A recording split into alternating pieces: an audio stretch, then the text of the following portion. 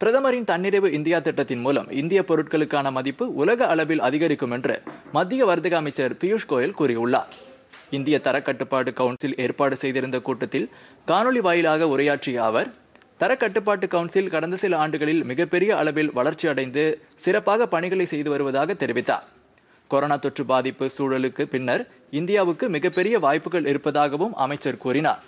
தரக்கட்டுப்பாட்டில் வெளிப்படைத்தன்மை, நம்பகத்தன்மை உள்ளிட்டவை நிலவ வேண்டியது அவசியம் என்று அவர் கூறினார். இந்திய தரக்கட்டுப்பாட்டு அமைப்பும் அரசின் மின்னணு சந்தை முறையும் இணைந்து செயல்பட்டு தரமுள்ள பொருட்களை சந்தைப்படுத்தும் பணியில் ஈடுபட்டுள்ளதாகவும் அவர் குறிப்பிட்டார். சுகாதாரம், போக்குவரத்து, உணவு பதப்படுத்துதல், சிறு குறு நடுத்தர தொழில்துறை உள்ளிட்டவற்றில் தர மேலாண்மையை மேலும் அதிகரிக்க வேண்டியதன் அவசியம் குறித்தும் அமைச்சர் பியூஷ் கோயல் வலியுறுத்தினார்.